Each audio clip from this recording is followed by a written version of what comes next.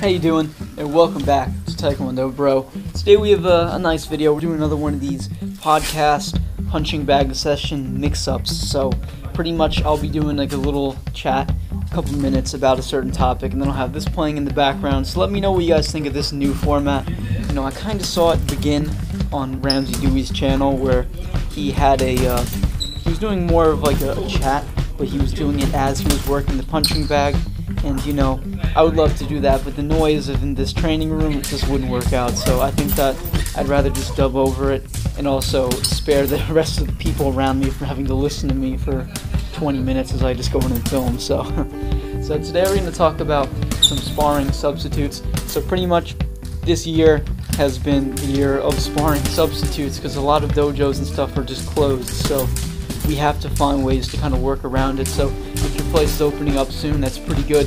So here's what I recommend you do in your free time and also if your gym is closed. So pretty much sparring is, you know, it's the combination of your technique, your conditioning, and your strategy pretty much. You can go into a whole bunch of stuff behind it, but it's pretty much those things. You have, you know, your technique. So how good are you at, you know, launching a front kick? You can have the best front kick in the world and still get totally swept in the ring if your conditioning is bad and also you don't have the strategy behind it. So the strategy is about putting, you know, it's about where you're moving, it's about what to do. You know, let's say I throw a fake front roundhouse kick, you get them to, you know, get accustomed to it, right? And then I just throw a front kick and I just, you know, push them back because they've been accustomed to not react to it. So there's all types of different mind games you can get into.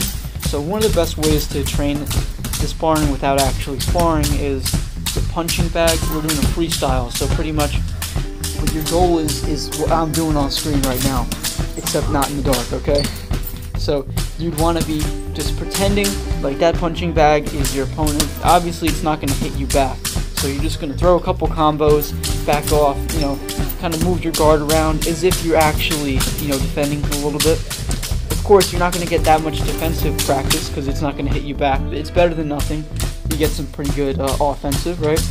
So another great way, some sparring substitutes, is shadow boxing. So you can either do it in the mirror, right? You can go in front of yourself in a mirror and shadow box, or you can go online and look at a shadow boxing video. So pretty much what will happen is that whoever's making the video is going to be facing the camera, and they're going to throw a certain amount of techniques and some type of flow, and your goal is to, you know, pretend that you block them, like as if they were actually there in front of you, and then strike back with a good opportunity.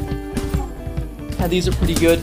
Both the methods are nice. Of course, shadow boxing is all about in the air. It's all about moving around, you know, keeping your guard up.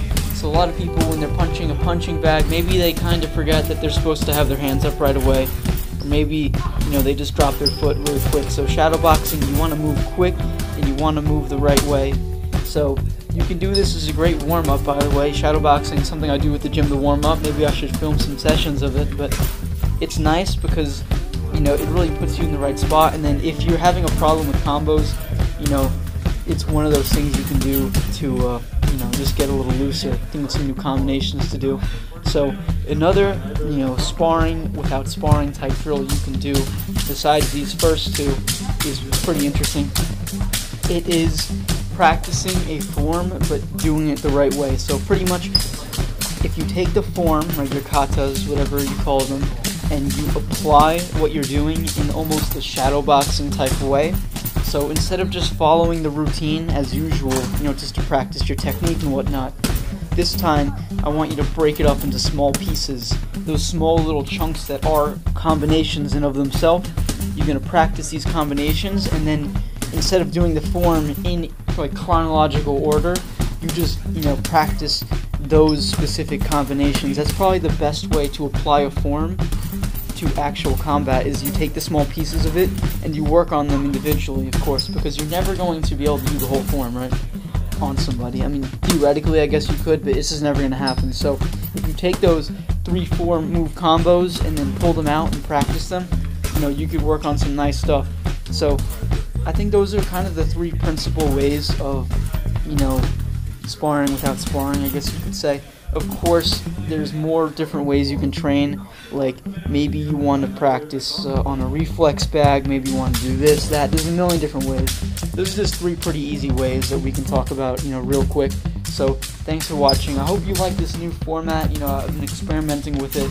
I think it's pretty cool because it gives you something to look at as I'm talking, so it's a pretty cool visual. And on top of that, you can check out some of my combos if you want to steal them, but whatever. So thanks for watching. Drop a like, subscribe, help the community grow. Comment down below if you want to see something. It might take a week or 2 for it to show up, but I will do it in like the first session. I have to do it. So anyways, that pretty much sums it up. So good luck out there, and I'll see you guys next time.